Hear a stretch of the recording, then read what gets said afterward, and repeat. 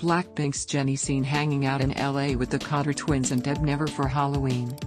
On November 2nd, the Khadra twins, Simi Khadra and Hayes Khadra, posted photos of Jennie posing with Simi wearing their Halloween costumes.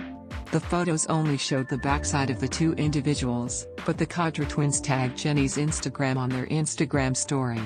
In addition, another artist, Deb Never, also revealed her photo with Jennie.